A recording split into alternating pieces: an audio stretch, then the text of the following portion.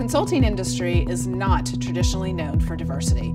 At FTI Consulting, we are committed to diversity. It's an important social goal. We all know that. It's also a critical goal for us.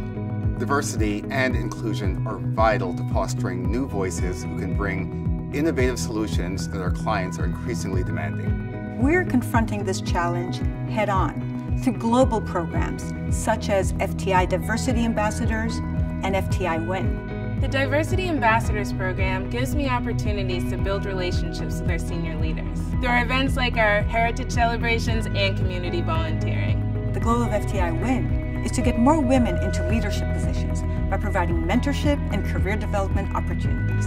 Today, 40% of our executive committee represents diverse groups. 5 years ago, it was only 7%. We all have priorities outside the office, so we're creating a more inclusive environment by supporting work-life integration. After my son was born, flexible hours gave me the balance I was looking for.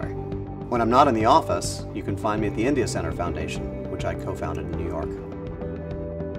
We have our work cut out for us, and we are making progress. I want to extend a hand to people coming up in the organization. I want our clients to see themselves reflected more often across the table. You can't stand still.